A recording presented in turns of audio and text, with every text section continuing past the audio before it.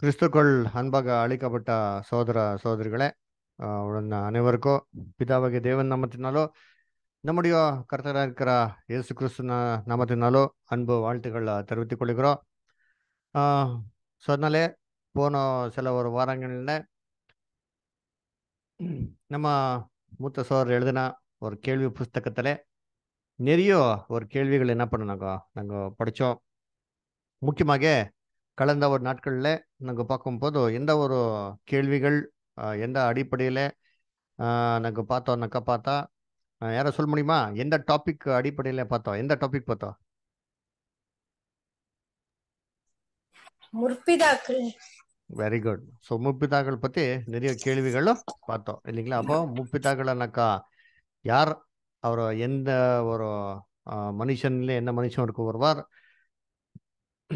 ಅವರು முப்பிதாக்களாகிறதுக்கு என்ன ஒரு குவாலிஃபிகேஷன் தேவைப்படுந்தோ, அப்புறமா அந்த முப்பிதாக்கள் முக்கியமாக ஊர் தெல்லல வரும்போது எப்படி வருவார், எந்த ஒரு நிலைமையில வருவார், அவர் எப்படி ஏஞ்சி வரும்போது உலகத்தார் போல ஏஞ்சி வருவாரா, இல்ல இவருக்கு என்ன ஒரு டிஃப்ரெண்டா இருக்குமா,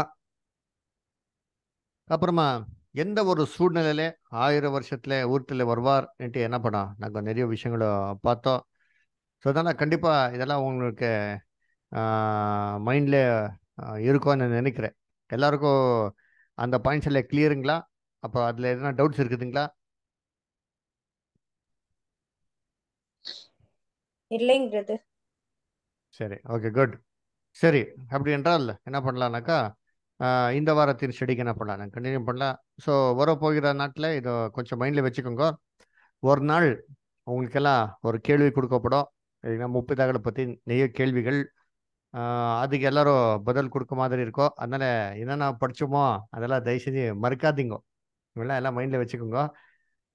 எக்லேஸாக்கு அப்புறமா ஒரு 5 நிமிஷம் 10 நிமிஷம் சில கேள்விகளுக்கு பதில்கள் பார்க்கலாம். சரி, ஓகே. இன்னைக்கு என்ன பண்ணலாம்னாக்கா, நம்ம அடுத்த ஒரு டாபிக்கு என்ன பண்ணலாம் போகலாம். நம்ம பிரதர் கேள்வி புஸ்தகத்தை இந்த இது பாருங்க, இதான் கேள்வி புஸ்தகம் இல்லை. இதுல ஆல்பாபெட்டிக் ஆர்டர்ல என்ன பண்ணியிருக்காரா அவர் போட்டிருக்காரா. ஸோ இந்த ஆல்பாபெட்டிக் ஆர்டர்ல நீங்க வரிசைக்கு பார்க்கும்போது வரது அடுத்தது எதுனாக்கா, தூதர்கள் பத்தி என்னங்க சில ஒரு கேள்விகள் என்னங்க கொடுத்து கேட்டிருக்கார். அருமையான கேள்விகள். இதுக்கு ஒரு சூப்பராக என்ன பண்ணியிருக்காரா, நமக்கு பதில் கொடுத்திருக்கார். தூதர்கள் பத்தி நிறைய இன்ஃபர்மேஷன்ஸ் என்ன பண்ணலாம் தெரிஞ்சுக்கலாம். அதனால இன்னைக்கு 2 கேள்விகள் இருக்கும். 2 கேள்வியில 2வது கேள்வி கண்டிப்பா படிக்கவே முடியாதோ, ஏன்னா அவ்வளோ லென்த்தாக இருக்கும். அது வரப்போகிற அடுத்த வாரத்துல டீட்டெயிலாக என்ன பண்ணலாம் நாங்கள் பார்க்கலாம். ஆனா இதுல ஒரு முக்கியமான ஒரு முதலாவது ஒரு கேள்வி கேட்டிருக்காரா. இந்த கேள்விக்கு என்ன பதில் என்ன பண்ணலாம் நாங்கள் பார்க்கலாம். ஓகேங்களா? ஸோ சரி, இப்போ அந்த கேள்வியின் புஸ்தகத்துல 16வது கேள்வி. ஸோ தமிழ்ல இருக்கும் இல்லைங்களா? யாரோ படிக்க முடியுமா? தமிழ்ல படிக்கிறீங்களா யாரோ? கேள்வி அந்த டாபிக் ஃபர்ஸ்ட் மேலே படிங்க. விமலாக்கா படிக்கிறீங்களா? படிக்கிறேங்கிறது. படிங்க. தேவதைகளுக்கு உட்பட்ட முதல் விநியோகம். கேள்வி 1996 86 96 தான். 96 முதல் காலகட்டத்தின் போது மனித குலத்தை உயர்த்துவது தேவ தூதர்களுக்கு விடப்பட்டது என்று கடவுளுடைய வார்த்தையில் எங்கு கூறப்பட்டுள்ளது? Very good. பாத்தீங்களா? அப்போ நமக்கு எல்லாம் நல்லா தெரியும். நாங்க என்ன பண்ணிருக்கிறோம், 3 உலக பத்தி நாங்க கிளாஸ் கிளியரா பார்த்துருக்கிறோம். சரி, இப்போ தேவ தூதர்களுக்கு வந்து அந்த மனுஷனை பாதுகாப்பு கொடுக்கறதுக்காக, அந்த மனுஷன் அதிகமாக பாவத்துல விழ போராத படிக்க தேவ தூதருக்கு வந்துட்டு தேவன் உலகத்துல அதிகாரத்தை கொடுத்தார். முதலாவது உலகத்துல என்னட்டு வசனம் எங்கே இருக்கோ, வேதத்துல எங்கே இருக்கோ ஒரு கேள்வி என்ன பண்ணிருக்காரு கேட்டிருக்காரு. சரி, இப்போ நீங்க என்ன சொல்றீங்க சொல்லுங்க, யார் சொல்றீங்க பார்க்கலாம். இது வேதத்துல என்ன ரெஃபரன்ஸ் இருக்கும்? தேவ தூதருக்கு வந்து அந்த என்னங்கோ மனுஷனை பாதுகாப்புக்காக இல்லைங்களா பூலோகத்துக்கு விட்டான்ட்டு. சரி, வசனத்துல எங்க இருக்கும் சொல்லுங்க. தீன் பதில் சொல்லுங்க, நீங்க என்ன சொல்லிட்டு இருந்தீங்க? வசனத்தை டைரக்டா சொல்லியிருக்க மாட்டாரு. வசனம் அந்த மாதிரி தேவதூதர்களுக்கு தான் கட்டுப்பாட்டுல இருந்தாங்கன்னு இருக்காது. ஆனா ஹீப்ரூஸ் 5, ஹீப்ரூஸ் 2:5 நினைக்கிறேன். அது பார்த்தீங்கன்னா, இனி வரும் உலகத்தை தூதர்களுக்கு கீழ்ப்படுத்த மாட்டார் அப்படின்ற மாதிரி ஒரு வசனம் வரும் நமக்கு. இப்போ டிராவல் இருக்கனால பர்ஃபெக்டா எடுக்க முடியல. ஸோ ஹீப்ரூஸ் 2:5 யாரா வாசிக்க முடிஞ்சா நல்லா இருக்கும். யாரா படிப்பீங்களா? ஹீப்ரூஸ் 2:5. எபிரேயர் 2ஆம் அதிகாரம் 5வது வசனம். இனி வரும் உலகத்தை குறித்து பேசுகிறோமே, அதை அவர் தூதர்களுக்கு கீழ்ப்படுத்தவில்லை. Very good. ஸோ அப்ப இனி வரும் உலகம்னும் போது இப்ப இருக்கிற இதுக்கு மேல நான் வந்து தூதர்களை வந்து நான் நியமிக்க மாட்டேன் அப்படின்னும் போது, அப்போ ஏதோ ஒரு டைம்ல நியமிச்சிருக்காருன்னு நம்ம இந்த பாயிண்ட்ல எடுத்தோம்னா, அப்போ ஃபர்ஸ்ட் வேர்ல்ட்ல நியமிச்சிருக்காரு. ஏன்னா அங்கதான் ரெஃபரன்ஸ் நமக்கு என்ன இருக்குன்னா, தூதர்களை கொண்டு வந்து மனுஷங்கள் கிட்ட வந்து தூதர்கள் மூலியமா தான் அவர் கான்டாக்ட் பண்ணாரு. அப்ப என்ன ஆச்சுன்னா, தூதர்கள் வந்து மனித ஸ்திரீகளை பார்த்து அவங்க ஆசைப்பட்டு கெட்டு போய் அவங்க விழுந்து போன தேவ தூதர்கள் ஆயிட்டாங்க. இதை வந்து நம்ம ஜெனசிஸ்ல பார்ப்போம். ஸோ அப்பனா கட்டுப்படுத்த போவதில்லைன்னு ஏன் சொல்றாங்கன்னா, ஆல்ரெடி ஒரு டைம்ல அவங்க கிட்ட அந்த கண்ட்ரோல் கொடுத்திருந்தாருன்னு நம்ம இங்க ஓகே ஓகே குட். தேங்க்யூ. சரி, அடுத்தது யார் சொல்றீங்க? இந்த அதாவது எப்படி சொல்றது, லைக் பேசிவ் சென்ஸ்ல இங்க இருக்கு. ஓகே, சரி, தேங்க்யூ ஜிம் பிரதர். சரி, அடுத்தது யார் சொல்றீங்க? அடுத்தது சரி, தாஸ் பிரதர் நீங்க சொல்லுங்க. வசனம் தெரியாது பிரதர். சரி, எங்க இருக்குன்னு தெரியல. சரி, வசனம் தெரியாது. ஓகே, சரி, அலுஷாந்த் சிஸ்டர் நீங்க என்ன சொல்றீங்களா? அதான் டீன் சொன்னதுதான் பிரதர். அதான் அந்த இனி வரும் உலகத்தை தூதர்களுக்கு கீழ்ப்படுத்தவில்லை அப்படின்னு வரும். அதனால ஏற்கனவே இருந்த முதலாம் உலகத்தை அவர் வந்து தூதருக்கு கீழே தான் அதிகாரத்துக்கு கீழே தான் வச்சிருந்தாரு. அதுல வந்து ஜெனசிஸ் 6ஆம் அதிகாரத்துல ஒரு வசனத்துல அவங்க வந்து பாவம் செய்த தூதர்களை ஏதோ வரும், அதுல சரியா வாசிக்கணும். அவங்க வந்து அவங்களதான் அவங்க வந்து ஸ்திரீகளோட பாவம் செஞ்சதுனால அவங்கள வந்து கட்டி வச்சிட்டாரு அப்படின்ட்டு. அதனால ஏற்கனவே அந்த தூதர்கள் தான் மனிதர்களை பாதுகாத்துட்டு முதலாம் உலகத்துல இருந்தாங்க அப்படின்றது தெரியுது இதனால. Okay sir, very good sir. அப்படின்றால் எபிரேயர் 2வது அதிகாரம் 5ஆம் வசனம், அப்புறம் ஆதியாகமம் 6வது அதிகாரத்தில் கொடுத்திருக்கிற ஒரு சூழ்நிலைகள் பார்க்கும்போது இது தேவதூதர்களுக்கு தான் நிச்சயமா கொடுத்துருக்கணும். அதனால இந்த வாய்ப்பு வந்து அவரை தவறாக யூஸ் பண்ணாருன்ட்டு சொல்றீங்க. Very good. ஓகே, சரி, அடுத்தது ஜோசப் பிரதர் நீங்க என்ன சொல்றீங்களா?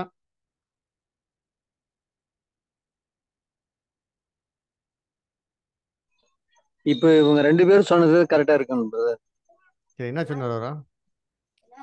அதான் இனி வரை உலகத்தை குறித்து பேசுகிறோமே, அதை அவர்கள் தூதர்களுக்கு கீழ்ப்படுத்தவில்லைன்னு சொல்லி அதுக்கு விளக்கம் கொடுத்தாங்க இல்லைங்களா?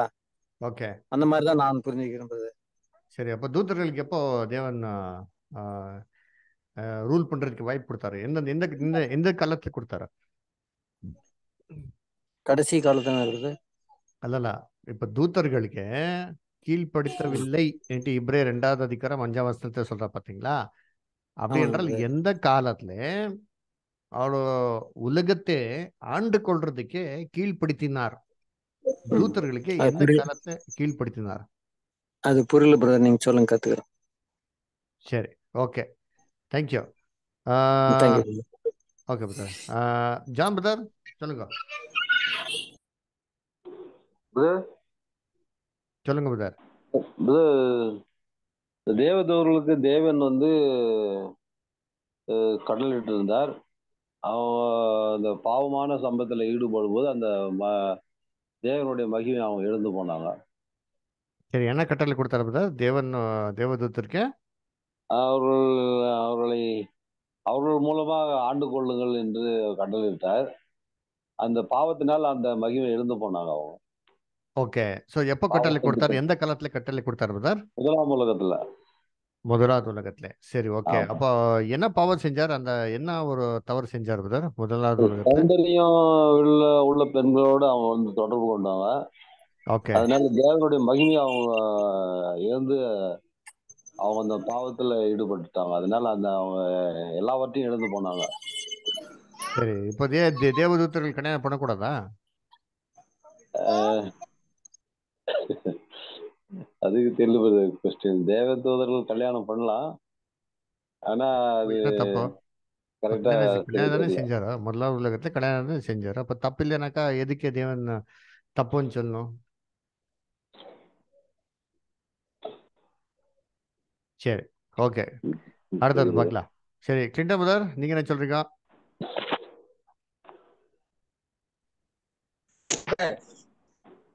அந்த தேவ தூதர்கள் வந்து அந்த இப்போ சொன்னார் பார் பிரதர், மனோகர் பிரதர், ம். இருந்துச்சு பிரதர். வாய்ஸ் கட்டாயம் இருக்கோ கிளின்டன் பிரதர்? பிரதர் கேக்குதா? இப்போ கிளியர் இருக்கு, சொல்லுங்க பிரதர். இப்போ இப்போ வந்து என்னன்னா அவங்க கல்யாணம் பண்ண கூடாதுன்னு கேக்குறீங்களா பிரதர் நீங்க? இல்ல, நாங்க என்ன கேள்வி படிச்சோம், தேவதூதருக்கு வந்துட்டு உலகத்துல ஆண்டு கொண்டோ அப்படி என்றால் மனுஷன் வந்துட்டு அதிகமாக பாவத்துக்குள்ளே விழாத படிக்க பாதுகாப்பு கொடுக்கறதுக்கே தேவன் வந்துட்டு தேவதூதர்களுக்கு எப்ப கொடுத்தார் பொறுப்பு? பொறுப்பு எப்ப கொடுத்தாருன்றீங்களா? கீழ்படுத்தலன்னா இருக்குது தேவதூதருக்கு கீழ்படுத்தல, அவங்களே பாவம். அப்ப ஒரு காலத்துல படுத்தாரு இல்லைங்களா, அது எப்போ? முதலாம் உலகம் பிரதர். முதலாம் உலகம் இல்ல, முதலாம் உலகம் பிரதர் தேவதூதர்கள் வந்து ஆட்சி செஞ்சாங்க. அப்படியா சார்? Okay sir. முதலாம் உலகம் என்ற என்ன சார், கொஞ்சம் சொல்லுங்க சார் தெளிவாக. முதலாம் உலகம் என்ன, அது எப்பத்துல இருந்து எப்போ வரைக்கும் இருந்தது சார்?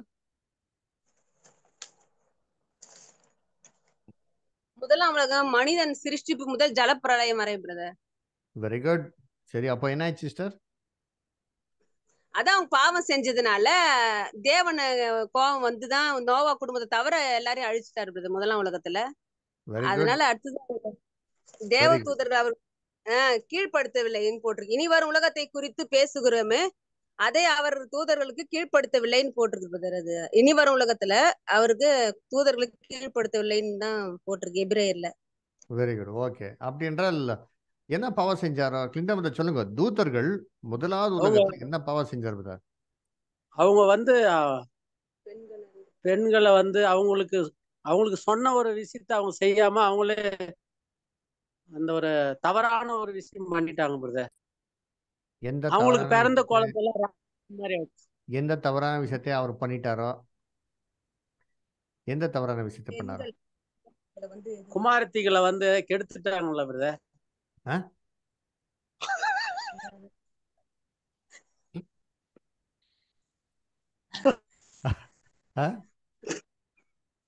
இல்ல பிரதர், தேவகுமாரர் மனுஷ குமாரத்திகளை அதிக சௌந்தரியம் உள்ளவர்கள் என்று கண்டு அவர்களுக்குள்ளே தங்களுக்கு பெண்களை தெரிந்து கொண்டார்கள்.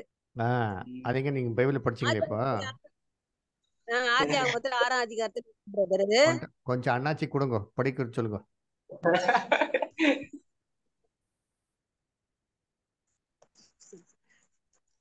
கிளின்டன் பிரதர் வாசிங்க ப்ளீஸ்.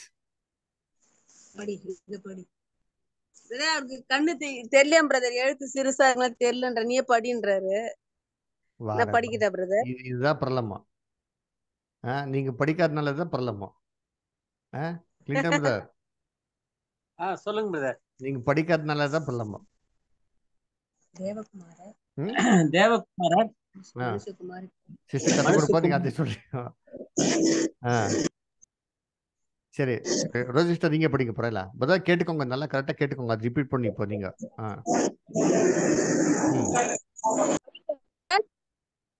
ரோஸ் சிஸ்டர் கேக்குதுங்களா பிரதர்? கேக்க சொல்லுங்க சிஸ்டர். தேவகுமாரர் மனுஷ குமாரத்திகளை அதிக சௌந்தரியம் உள்ளவர்கள் என்று கண்டு அவர்களுக்குள்ளே தங்களுக்கு பெண்களை தெரிந்து கொண்டார்கள். இந்த மாதிரி சொல்லுங்க, என்ன சொன்னாருங்க வசனத்துல? பெண்கள் அழகா அவங்களே தேவதூதர்களே தெரிந்து கொண்டார்கள் பிரதர். அப்போ இது பாவமா இல்ல கரெக்டா? இது செஞ்ச ஒரு விஷயம் பாவமா? ஆமா, செஞ்ச விஷயம் பாவம் வருது. அவங்க எப்படி தெரிந்து கொள்ளலாம்? சரி, ஓகே தேவன் ஓகே, தேங்க்யூ, குட். ஓகே, அடுத்தது பார்த்திபன் பத்தி சொல்லுங்க. நீங்க என்ன சொல்லிட்டு இருந்தீங்க?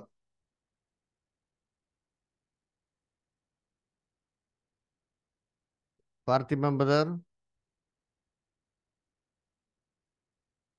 சரி, ஓகே, சுரேஷ்ட சொல்லுங்க. சுரேஷ்ட உங்களுடைய கருத்து சொல்லுங்க.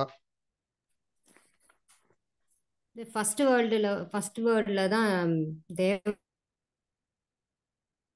அதுல வந்துட்டு அவங்க பாவம் செய்யறாங்க. அவங்களுக்கு வந்து அந்த அவங்க பெண்களை அழகா இருக்கிறாங்கன்னு சொல்லி அவங்க செலக்ட் பண்ணிக்கிறாங்க. அதுல தப்பு பண்றதுனால அவங்க ராட்சதர் பிறக்கிறாங்க. ஆனா தேவன் வந்து என்ன சொல்றாருன்னா, ஆதியாகமம் 6:3 வந்து, அப்பொழுது கர்த்தர் என் ஆவி என்றைக்கும் மனுஷனோட போராடுவதில்லைன்னு சொல்றாரா. மனுஷனோட ஆயுசு நாட்கள் வந்து 120 வருஷம் தான். ஆனா தேவ தூதர்களுக்கு அப்படி கிடையாது. ஆனா அவங்க வந்து அந்த தப்பு பண்றதுனால இனி வரும் உலகத்துக்கு அவங்களுக்கு வந்து அந்த இதை வந்து அதை அவர் வந்து தூதர்களுக்கு வந்து கீழ்ப்படுத்தவில்லைன்னா அவங்க வந்து அந்த தப்பு பண்றதுனால மனுஷனுடைய ஆயுசு நாட்கள் 120னா அவங்க தேவ தூதருக்கு அப்படி கிடையாது. இவன் தப்பு பண்ணால அந்த உலகத்தை குறித்து வந்து உலகத்தை அவங்களுக்கு கீழ்ப்படுத்துறது இல்ல தேவன். ஓகே, சரி சுரேஷ்ட முடிச்சிட்டீங்களா? Okay brother. ஓகே, ஜான்மதர் பிரதர் சொல்லுங்க. தேவ தூதர்கள் அவங்க திருமணம் பண்ணாமலேயே பல சௌந்தரியமான பெண்களோடு அவங்க தொடர்பு வச்சுக்கிறாங்க. அதனால தேவன் கொடுத்த அந்த பவரை இழந்து போனாங்க. எதுவுமே அவங்களுக்கு வந்து இப்போ விலங்கினங்கள்லாம் வந்து காட்டுல இருக்கிற இந்த விலங்குகள்லாம் அடக்கி ஆளக்கூடிய பவர் இருந்தது பாவம் செய்யறதுக்கு முன்னாடி.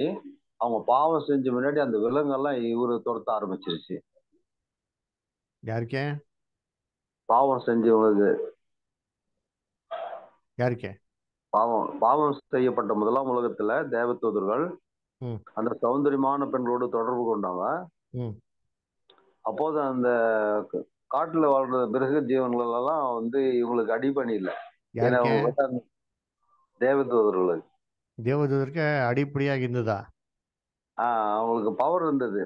பாவம் செய்யறதுக்கு முன்னாடி கீழ்ப்படிஞ்சது எல்லாமே.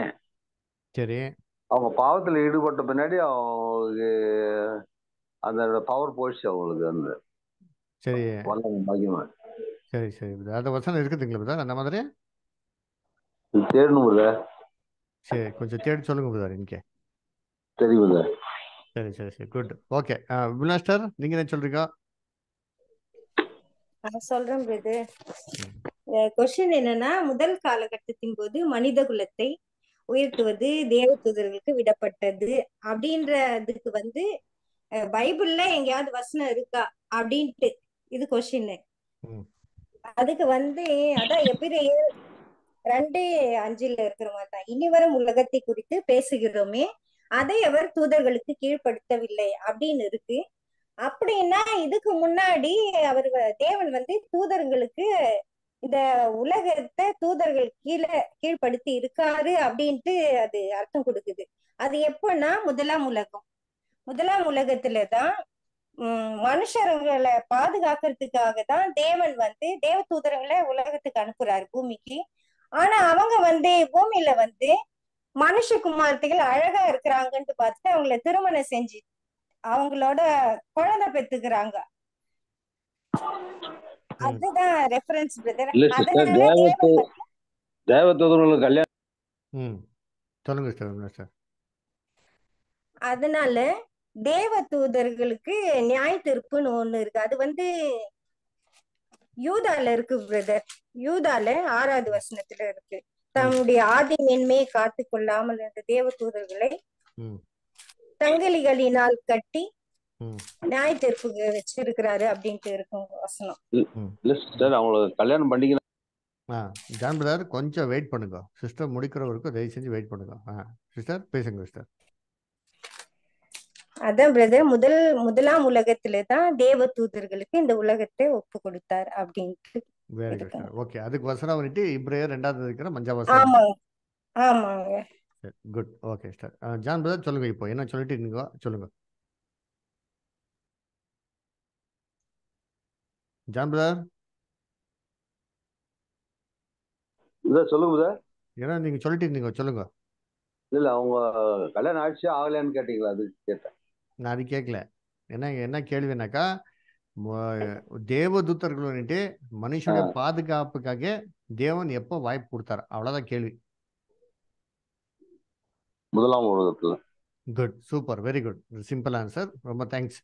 சரி, இப்போ நீங்க என்ன பண்ணுங்க, நம்ம இது ஏற்கனவே நீங்க என்ன சொன்ன மாதிரி தான், நம்ம பிரதர் என்ன சொல்றாரு நீங்க வாசிங்க, தயவு செஞ்சு பார்க்கலாம். யாரா படிப்பீங்களா? படிக்கணுங்க. படிங்க சார். பதில்: அப்படி எங்கும் சொல்லவில்லை என்று பதில் சொல்கிறோம். இது 2 உண்மைகளில் இருந்து நாம் பெறும் அனுமானம் மட்டுமே. முதலில், நாங்கள் அப்போது மனித குலத்துடன் தொடர்புடைய தேவதைகள் இருந்ததை கண்டறியவும் நேரம் மற்றும் கடவுள் வைத்திருக்க வேண்டும் என்று அந்த உண்மையிலிருந்து நாம் நியாயப்படுத்துகிறோம். அவர்கள் அங்கு அல்லது அவர்களுக்கு இனம் சில பொறுப்பு வழங்கப்பட்டது, இல்லையெனில் அவர்கள் அங்கு இருந்திருக்க மாட்டார்கள். இரண்டாவதாக, எங்களிடம் உள்ளது. 1 மினிட் சொன்னாலே பாருங்க, இங்க முதலாவது அவர் என்ன சொல்றாருனாக்கா, டைரக்டான வசனம் இங்கமும் இல்லை, ஆனா இதுதான் அதோடைய இன்டர்பிரிட்டேஷன் என்னிட்டு நாங்க என்ன பண்ணலாம், ஒரு அர்த்தத்தை எடுக்கலாம்னு சொல்றாரு. அதுக்கு என்ன சொல்றாருனாக்கா, முதலாவது வந்துட்டு தூதர்களுக்கு மனுஷனுக்கு சம்பந்தமாக ஏன்னா சில ஒரு பொறுப்புகள் என்ன பண்ணிருக்காரு, நமக்கு கொடுத்திருக்காரு, வசனத்துல நமக்கு தெளிவா கொடுத்திருக்காரு இல்லைங்களா? இப்ப நீங்க கொஞ்சம் சிந்தனை செய்யுங்க, இது தூதர்களுக்கு மனுஷனுக்கு சம்பந்தமாக என்ன பொறுப்பு கொடுத்திருக்காரு தேவன்? தூதர்களுக்கு என்ன பொறுப்பு கொடுத்திருக்காரு சொல்லுங்க. நான் பேரெல்லாம் கூப்பிட மாட்டேன், நீங்க ஓப்பனாக சொல்லுங்க, யார் சொல்றீங்க சொல்லுங்க.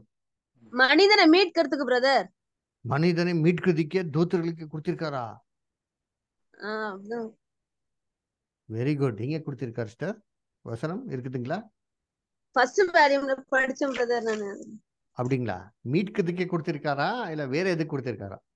மீட்க தான் போட்டுருச்சு, மனிதனை மீட்க. அதை காட்டுங்க எனக்கு. சரி, மீட்கிறதுக்கே கொடுக்கறதுக்கு வாய்ப்பு இல்லை, ஏன்னா பாதுகாப்புக்கு கொடுத்துருக்க நிறைய வாய்ப்பு இருக்கும். சரி, இப்போ நீங்க சொல்லுங்க, மனுஷனுடைய பாதுகாப்புக்கு தூதர்கள் அனுப்பியிருக்காரா எப்ப நான் தேவன்? எங்க அந்த மாதிரி வசனம் இருக்குதுங்களா? சொல்லுங்க. மனுஷனுடைய பாதுகாப்புக்காக தேவன் தூதர்கள்னா அனுப்பியிருக்காரா? மனுஷனுடைய ப்ரொடெக்ஷனுக்காக அனுப்பியிருக்காரா?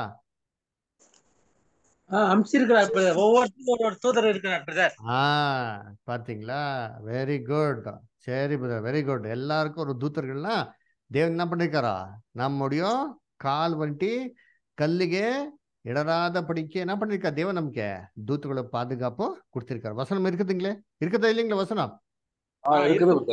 சங்கீதம் 91வது அதிகாரம் 91 சாம் இருக்கும் இல்லைங்களா? அப்ப தூதர்கள்னா என்ன பண்ணிருக்கா, மனுஷனுடைய பாதுகாப்புக்கு என்ன பண்ண விட்டு ஒரு வசனம் இருக்கும். சரி, இப்போ முழுசு தூத்துடைய சைனியை விட்டிருக்கிறதுக்கு என்ன வசனம் இருக்குதுங்களா அண்ணக்க கேள்வி கேட்டா, பாருங்க, தூத்தருக்கும் மனுஷனுக்கு எப்பவுமே நாங்க ஒரு ரிலேஷன்ஷிப் மாதிரி தான் தேவன் வச்சிருக்காரு.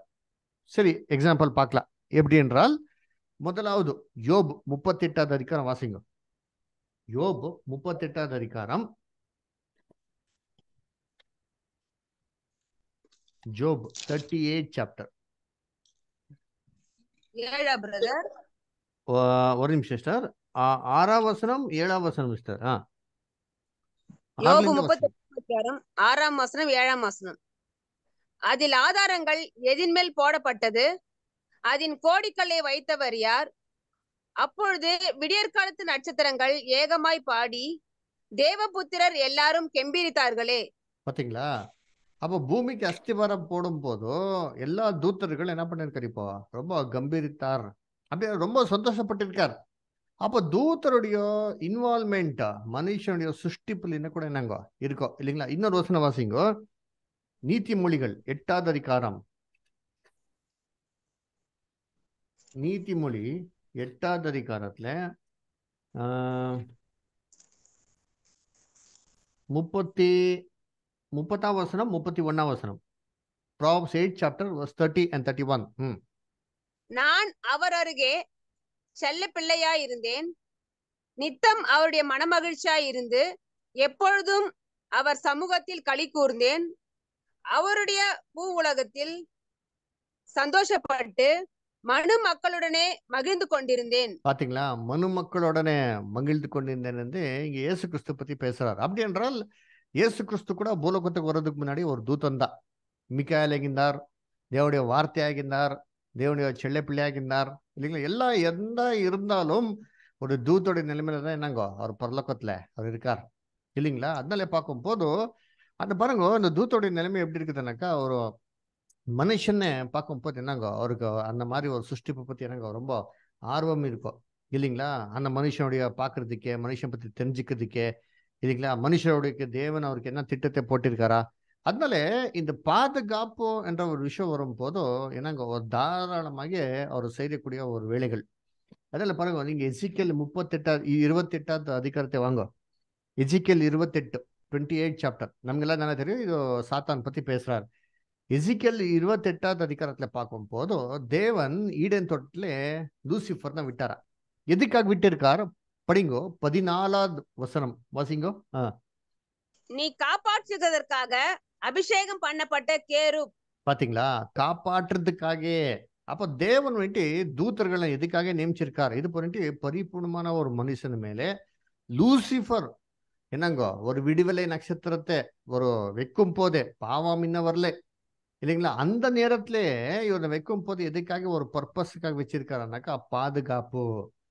சரி, ஈடன் தோட்டத்துல இருந்தாரு, எந்த பாதுகாப்பு தேவை இல்லைங்களா. அப்படி என்றால் எந்த பாவத்தை என்னங்கோ ஒரு செய்யாத படிக்க, அவர் நான் மோட்டிவேட் பண்ணாத படிக்க எந்த ஒரு தாட்ஸோ இருக்கலாம்.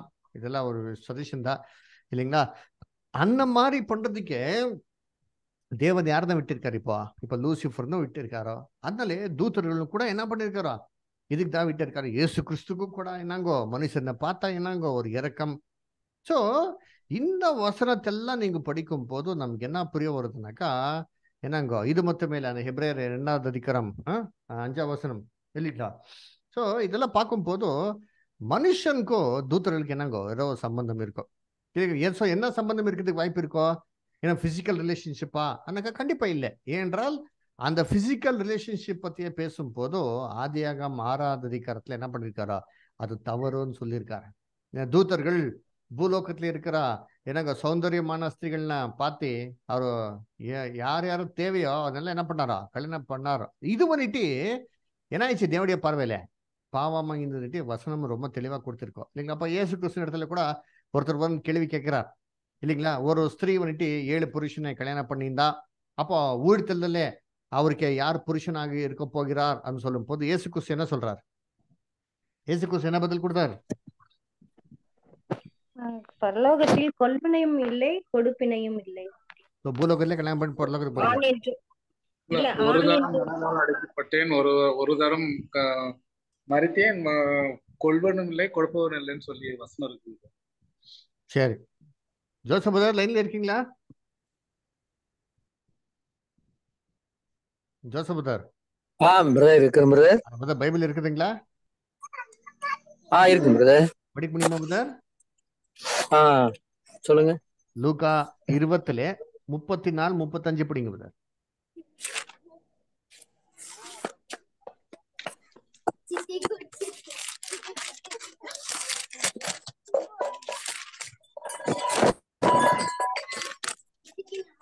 பிரதர் லூக்கா 20:30-34ங்களா? 34-36.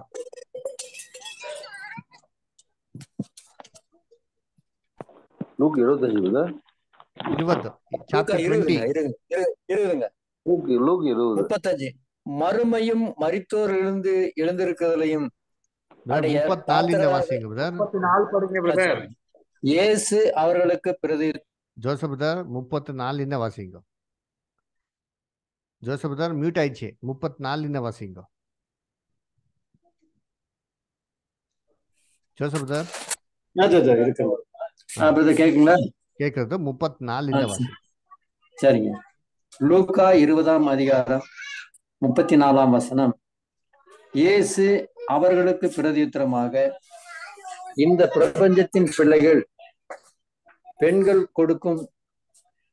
கொடுத்தும் பெண் கொண்டும் வருகிறார்கள். மறுமையும் மரித்தோரிலிருந்து எழுந்திருத்தலையும் அடைய பாத்திராக எண்ணப்படுகளோ பெண் கொள்வதும் இல்லை, பெண் கொடுப்பதும் இல்லை. அவர்கள் இனி மரிக்கவும் மாட்டார்கள். அவர்கள் உயிர்த்தெழுதின் பிள்ளைகளானபடியால் தேவனுக்கு ஒப்பானவர்களாய் தேவனுக்கு பிள்ளைகளுமாக இருப்பார்கள். 36 படிக்கீங்களா? 36 படிச்சும்போது திரும்பி வாசிங்க. 36 கரெக்டாக. அவர்கள் இனி மரிக்கவும் மாட்டார்கள். அவர்கள் உயிர்த்தெழுதலின் பிள்ளைகளானபடியால் தேவதூதருக்கு ஒப்பானவருமாய் தேவனுக்கு பிள்ளைகளுமாய் இருப்பார்கள். Very good. அப்ப தேவதூத்தர்களுக்கு ஒப்பாக இருப்பான்ட்டு இந்த வசனம் கொடுத்திருக்க. அப்படி என்றால் தேவதூத்தர்களுக்கு கல்யாணத்துக்கு உங்க பர்மிஷனே கொடுக்கல இல்லைங்களா? அப்ப கல்யாணத்துக்கு பர்மிஷன் கொடுக்குறாங்க. பூலோகத்துக்கு எந்த கரை இருக்கு? வேற என்ன வேலை இருக்குப்பா? பார்க்கும் போது மனுஷனுடைய பாதுகாப்பு தான். அதனால நீங்க புது ஏற்பாட்டுல நீங்க படிச்சுட்டே வந்தா, பழைய ஏற்பாட்டை கூட படிச்சுட்டே வந்தா, எல்லா தூத்தர்கள், நிறைய தூத்தர்கள், பரிசுத்தமான தூத்தர்கள் பூலோகத்துல மாம்சத்துல வந்தார். எதுக்கு வந்தார்? மனுஷனுக்கு நன்மை செய்யறதுக்கு வந்தார் இல்லைங்களா? அப்ரஹாம் வீட்டிற்கு 3 தூத்தர்கள் போனார். அதே தூத்தர் எங்க போனாரோ அடுத்ததோ எந்த ஊருக்கு போனாரோ? ஜான் மன்னர் பிரதர், அப்ரஹாம் வீட்டு விட்டு அந்த தூத்தர்கள் எந்த ஊருக்கு போனாரோ அடுத்தது?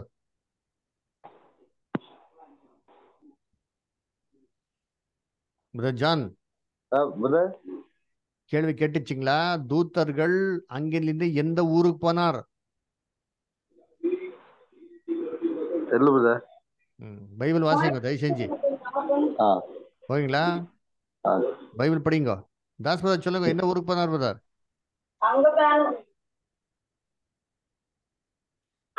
தாஸ் எந்த ஊருக்கு போனார்? தெரியல பிரதர். சபாஸ். அடுத்தது யார் சொல்றீங்க? சோதம் கோமரா. சோதமன் கோமரா. எல்லாம் பைபிள் படிச்சா தானே? தாஸ் பைபிள் வாசிக்கிறீங்க இல்ல நீங்க? வாசிக்கிறேன் பிரதர். என்ன வாசிக்கிறீங்க? ஃப்ரீயா இருக்கும்போது தயவு செஞ்சு வாசிங்க. சிம்பிளான ஒரு கேள்வி. ஒரு பைபிள் படிக்கும் போது அதுல என்னென்ன கதைகள் இருக்குதோ அதெல்லாம் மைண்ட்ல வச்சுக்கணும். சும்மா இந்த அப்படியே படிச்சுட்டு பேஜ்கள் திரும்பிட்டு போறேன், எப்படி? என்ன மீனிங் இதா? தயவு செஞ்சு வாசிங்க சோதரா. எல்லாருக்கும் ஜான் மன்னர் உங்களுக்கு கூட. சரி. அதனால சோதமன் குமராக்கு தான் போனார். எதுக்கு போனாருனாக்கா திரும்பி அங்க மனுஷனுடைய காப்பாத்துக்கு தான் போனார். லோத்தோருடைய வீட்டார் என்ன பண்ணாரா? வெளியில கொண்டு வந்தார். யாக்கோபு கூட என்ன பண்ணாரோ? அவர் நைட்டெல்லாம் சண்டை பண்ணாரோ? ஆசீர்வாதத்தை கொடுத்தாரு அவருக்கு. யோசுவா காலத்துல அந்த என்னங்க ப்ராமிஸ் லேண்டுக்கு போகும்போது கூட நைட்டெல்லாம் என்ன பண்ணாங்க? யாரை பாதுகாப்பை கொடுத்துருந்தாரா? ஒரு கர்த்தருடைய தூதன் இல்லைங்களா? சிம்சனுடைய தாய் தகப்பன் அவருக்கு வந்து யாரை ஒன்று ரிவீல் ஆனார்? தானியல் இல்லைங்களா? அங்கே பார்க்கும் போதோ தானியல், கப்ரியல். அப்போ இயேசு கிறிஸ்து பிறக்கும் போதோ மரியாளுக்கே இல்லைங்களா? அதனால இது தேவன் வந்துட்டு தேவதூத்தன்னா கொடுத்திருக்கிற பொறுப்பு இதுக்கு தான். ஹிப்ரேயர் 1வது அதிகாரம் 14வது வசனம் வாசிங்க. ஹீப்ரூஸ் 1:14 வாசிங்க. ஹீப்ரூஸ் 1:14. 1:14. எபிரேயர் 1ஆம் அதிகாரம் 14வது வசனம். ரட்சிப்பை போகிறவர்களின் நித்தமாக ஊழியம் செய்யும்படிக்கு அவர்கள் எல்லோரும் அனுப்பப்படும் பணிவிடை ஆவிகளாய் இருக்கிறார்கள் அல்லவா? பாத்தீங்களா? பணிவிடை ஆவிகள். பரலோகத்தில் இருக்கிற எல்லா தூதர்களுக்கும் இங்கதான் வேலை போட்டிருக்கா தேவன். பணிவிடை ஆவிகள் யாருக்கே? ரட்சிப்புக்கே, பரலோகத்தின் ரட்சிப்புக்கு போறவருக்கே. நமக்கே பாதுகாப்பானாக்கா முதலாவது ஆதாம்கே பாதுகாப்பை கொடுத்துருக்க மாட்டாரா? பாவம் இல்லாத. கண்டிப்பா அதுக்கு தான் தேவனும் விட்டதுக்கு நிறைய வாய்ப்பு இருக்கும். சரி, இது முதலாவது பதில். அடுத்தது வாசிங்க ஸ்டார். இப்ப நம்ம பிரதர் ரசல் என்ன சொல்றாரு? அடுத்தது கண்டினியூ பண்ணுங்க ஸ்டார். விமலா ஸ்டார் கண்டினியூ பண்ணுங்க, படிங்க. இல்லையெனில் அவர்கள் அங்கு இருந்திருக்க மாட்டார்கள். இரண்டாவதாக எங்களிடம் உள்ளது அவர் புதிய ஏற்பாட்டில் அப்போஸ்தலரின் அறிக்கை என்று நம் ஆண்டவர் இயேசுவையும் வரவிருக்கும் ராஜ்யத்தையும் குறிக்கிறது. தேவன் அந்த ராஜ்யத்தை தேவ தூதர்களுக்கு கீழ்ப்படுத்த மாட்டார். அதனால் கடவுள் அந்த ராஜ்யத்தை கீழ்ப்படுத்த மாட்டார் என்று அவர் கூறும்போது தேவதைகளுக்கு அது ஒரு காலம் இருந்தது என்ற அனுமானத்தை நமக்கு அளிக்கிறது. உலகம் அடிபணிந்த காலத்தை உலகம் தேவதைகளுக்கு கீழ்ப்பட்டிருந்த போது மற்றும் தேடுகிறது. தேவ தூதர்களுக்கு அடிபணிந்த காலத்தை நாம் பார்க்கிறோம். மற்றும் அந்த தேவதைகள் தங்கள் முதல் சொத்து வைத்த போது ஆனால் அதிகமாக இருந்தது அல்லது மனித குலத்தின் துன்மார்க்கத்தால் குறைவாக அடக்கம். கம்ப்ளீட் ஆயிடுச்சுங்களா? முடிஞ்சிருச்சுங்க. Thank you sir. ஸோ அதனால ரெண்டாவது ஒரு பாயிண்ட் என்ன சொல்றேன்னாக்கா, நீங்க எல்லாம் சொன்ன மாதிரி இப்ரேயர் 2வது அதிகாரம் 5வது வசனம், இனி வரப்போகிற உலகத்தை பத்தி நாங்க பேசுகிறோமே, அந்த உலகத்தை தேவனுக்கு என்ன பண்ணல, தேவதூதருக்கு கீழ்ப்படுத்தவில்லை. அப்படி என்றால் ஒரு காலத்துல கீழ்ப்படுத்தினார்னுட்டு மீனிங் அது எப்போனாக்கா முதலாவது உலகத்துல. அப்போ கீழ்ப்படுத்திருக்காரு, கொடுத்திருக்காரு வாய்ப்போ. அப்போ அந்த வாய்ப்பு திரும்பி ஃபியூச்சர்ல வரப்போகிற நாட்கள்ல கொடுக்க போறோம். இது ரொம்ப டைரக்டான வசனம். ஆனா இது விட்டு நிறைய வசனங்கள் என்ன நமக்கு ரொம்ப கிளியராக இருக்கும். தேவன் வந்துட்டு தேவதூதர் கொடுத்திருக்கிற பொறுப்பு எதுன்னா மனுஷோட பாதுகாப்போ, அதிகமாக பாவத்தை விழுந்த போகாத படிக்க காப்பாத்துக்கு தான் என்ன பண்ணிருக்காரு இப்போ நம்ம கொடுத்திருக்காரு. Okay, good. எல்லாம் ரொம்ப அருமையாக பதில் கொடுத்தீங்க, ரொம்ப சந்தோஷம். அப்படியே தயவு செஞ்சு படிங்க. படிச்சுட்டு எனக்கு அடுத்த வாரம் என்ன பண்ணலாம், இன்னும் ஒரு நிறைய கேள்விகளுக்கு பதில்கள் பார்க்கலாம்.